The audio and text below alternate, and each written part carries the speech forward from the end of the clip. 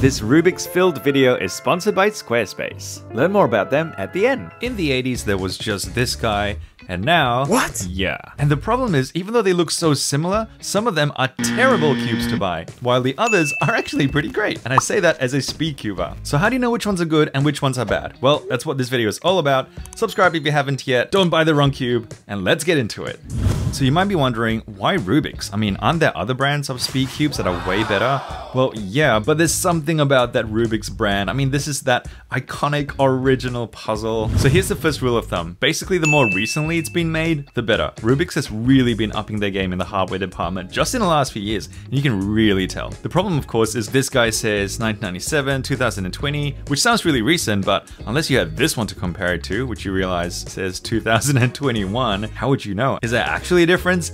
Yes, a massive one, and I'm gonna show you why. Here are our beautiful 2x2s that based on production date, I believe go like this. So the 2x2, oh, look at that. Originally for 8 years old, and they were like, you know what, maybe from 6 onwards. And then more recently, like, nope, let's go back to 8. Why all the different packaging? Well, the boxes actually give us a bit of a clue. See, back in the day, they were run by Goliath Games, and then more recently, by the super sad baby, I'm just kidding, Spin Master, there it is, that made its way to the front of the box, yes. But I mean, look at the cubes themselves. Do you see any differences? Let's go from version 1 to version 2. Very, very similar, but look at this. From 2 to 3. Big design change there. The cube is still the exact same size, but it's much more rounded, and now it has this weird like white thing in the middle. So is it any better? Let's unbox it and find out. And here it is, very light, turns pretty quickly with a pretty clacky sound. Something's loose in that, can you hear that? Now you might actually own a 2x2 that's even older than this. I mean, these are already plastic tiles, and the old school ones actually had stickers on them. But remember, my point is to help you not buy the wrong cube, because I believe all these are still on shelves. Rubik's doesn't sell any more stickered cubes anymore. Now let's open version 2 and see how different it is from that guy. Packaging is pretty different, and actually a fair bit harder to open. Wait, what? How are you? Ah, whatever. I tried so hard. This is so impossible to open. I swear opening this is harder than solving the actual puzzle. Oh my gosh, it's still in there. This is actually the worst. Finally, it's born. All right, how do you turn? Ooh, that's very smooth and quite loose actually. Look at that. Quite similar in feel to this guy, but honestly I can tell that some improvements have been made. So definitely the yellow packaging is the way to go, way better than that old white packaging. It's still just about as inflexible as before, and the reason why I'm looking for that is that we actually want our Rubik's Cubes to be able to turn not only when they're 100% fully aligned, but even when they're slightly off. We still want them to be able to make the turn. And if they're too inflexible, that does not happen. Now this guy, let's see what improvements this latest version has. So this box is looking pretty similar on the outside with all the stuff it says on the back, but it is so much easier to open. Oh, look at that. So much better. So instantly some really obvious design differences, much more rounded edges. This thing is much more flexible and actually isn't as slippery, doesn't turn as quickly, but that's honestly a really good thing. Now the litmus test, let's see how easily this thing can turn when not fully aligned. Look at that.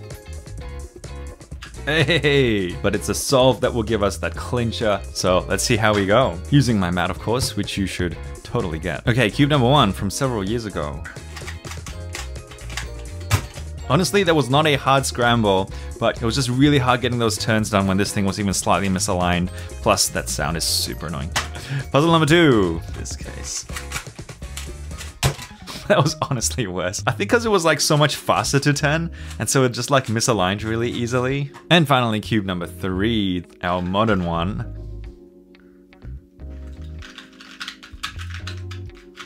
Wow, that honestly surprised me a little bit. I mean, it was definitely better to turn than these two other guys. And if you're wondering, I did do a bunch of solves with each. I just chose the most average one to represent. Even so, there is a clear winner. Do not buy these guys. Sharp edges, difficult to turn, while this one just feels so much more comfortable and smooth. Even if it's not gonna break any world records, look for the Rubik's 2x2 that's got that open white center and you will not go wrong. This guy and not this guy. Next up, the 3x3s, and we've got a bunch. The 3x3s have actually been quite aggressively replaced replaced in the last few years. So these were all actually released pretty much around the same time, but there definitely is a big difference. For starters, this is the odd one out. If you see this guy, you might be wondering why it's got such a larger price tag than the others, and it's because it is an electronic cube. It's got a battery inside. It's amazing. Made a whole video on this, which you can check out after this one. It's called the Rubik's Connected, and honestly, it's actually a fantastic cube. Really, really nice to turn and solve. But I mean, really only a cube that you'll get if you're looking for something really, really special. So a quick yes from me. If you want to spend like $100, go ahead and get this guy. But if you're looking for a more regular 3x3, you'll see ones like these. Now, I did a bunch of looking around in Australian toy stores, and I did actually find many older versions of the 3x3. They come in boxes that look like this or like this, and they might have cubes inside like this that are still stickered, or ones like this that are, you know, tiled, but they're incredibly noisy. So these are the guys you're gonna see everywhere. Are they worth buying? Well, let's open up and see. For starters, you'll notice pretty much identical packaging to the one that I completely ripped up. So sorry. Ooh, this one's actually a bit easier to open. Maybe because it's bigger. And it's free! Here it is, the original Rubik's Cube. I still don't know why they put their website on it. It's got a little bit of corner cutting. Ugh.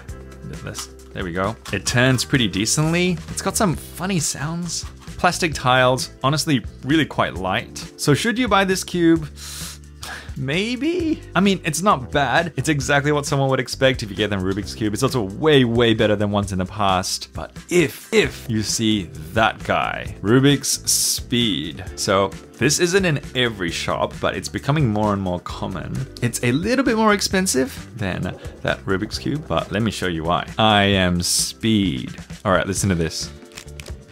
So already way quieter. It is much more flexible, but not overly so, than this guy. And check this out. The corner cutting on this is pretty amazing. And because of that, oh man, it is so nice to turn. Yeah, I mean, again, way, way, way better than cubes used to be. I mean, yuck. Let's not touch this guy. Okay, like before, let's do some quick solves. So our modern classic Rubik's Cube. Honestly, not a bad solve, but 17 is not a great time for me. I wanted to turn it a lot faster than I actually could.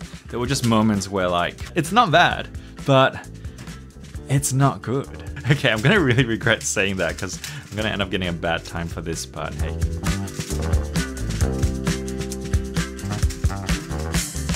Just to show that wasn't a fluke.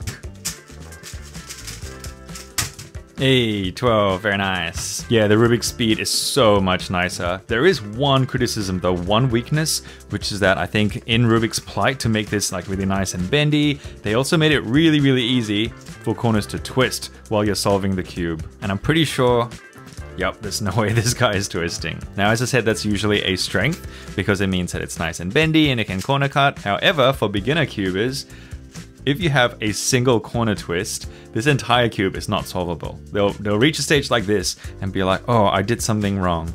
And then they will try and like do an algorithm and they're like, that doesn't look right. Should I do this? And they're like, oh no, what should I do with that? And basically it's unsolvable. So if you see a case like this, you literally just need to twist that and then the cube can now be solved. So hands down, 100% get the Rubik's Speed. It's the best 3x3 that the Rubik's brand currently makes. But in the absence of this, the 3x3 that they currently make, good enough, I guess. Next, the 4x4s. This one I'm really excited about because I've heard about the updated cube, but I have never tried it myself. Wait, that's a 5x5. Oops. Sorry about that. So once again, huge differences in packaging.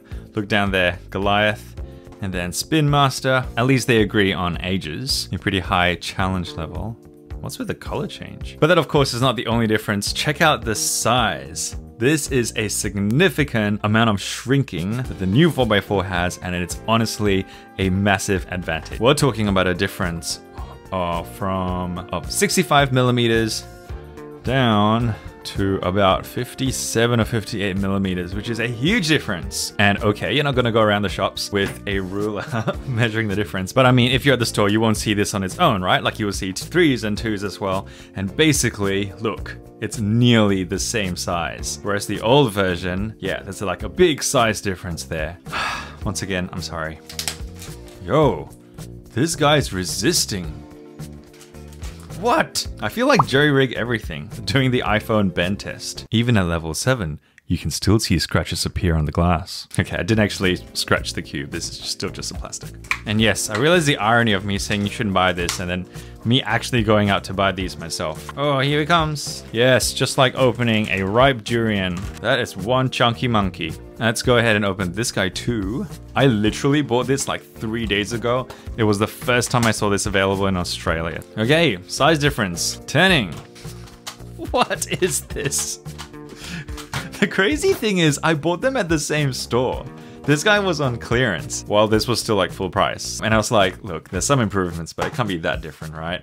The old 4x4 is actually the worst. It is so bad. It's like everything I hated about this stiff 2x2 now scaled up to the 4. I'm actually not making this up. This is actually horrid. Meanwhile, here we go, first turns. Oh, wow. Oh my gosh. We even have some small amounts of corner cutting. Inner layers. Don't know if I can say it's perfect though, but I mean, compared to this, I can barely turn this with one hand. Oh my gosh. Whereas this guy, yeah. But as always, proof is in the pudding. I average about under a minute to solve a good 4x4. So would you like to predict how long I'm gonna take with these guys? I'll do a side-by-side comparison so you can see. Here we go.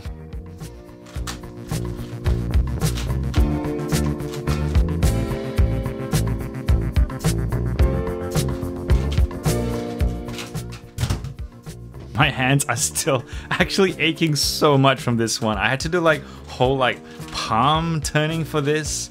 Whereas this guy could be turned just with like single fingers like you saw before. Of all the Rubik's puzzles, this is an absolute no-brainer. It's not even a matter of like, if you can't find this, then okay, fine, maybe you can settle for this. It's like, do not buy the old Rubik's 4x4. One of the worst products they've ever made. I'm so sorry, Rubik's. You did so much better with the new Rubik's 4x4. You maybe still have improvements in the bag that you can bring out in the future. But yeah, please wait for this guy to come out in your area. 2021, as you can see on the back there. Yeah, please, please get this guy and not that guy. So here they are. These are the 3 cubes that you absolutely should buy from Rubik's. And maybe this one, if the speed isn't available. Okay, you got me. There is one more, the 5x5. But there's only one that I could find that I believe you can choose from. And do I have to open it? Why do you want to watch me suffer? Was it not enough that I already gave Rubik so much of my own money just to make this video?